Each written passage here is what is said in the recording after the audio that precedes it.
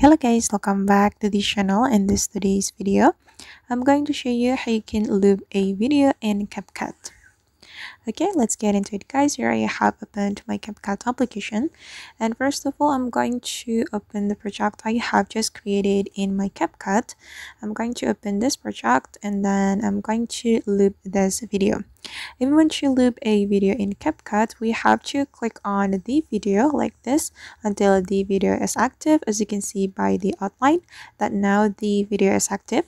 And then we can scroll all the way to the right until we find the duplicate option. Click on this option and then your video will be duplicated, and you just need to click on this duplicate until you get the duration that you want. Okay. And okay guys, that's how we can loop a video using CapCut application. I hope this video will be useful for you. Thank you so much for watching. And if you found this tutorial useful, don't forget to like, comment, share, and also subscribe to this channel. See you in the next video.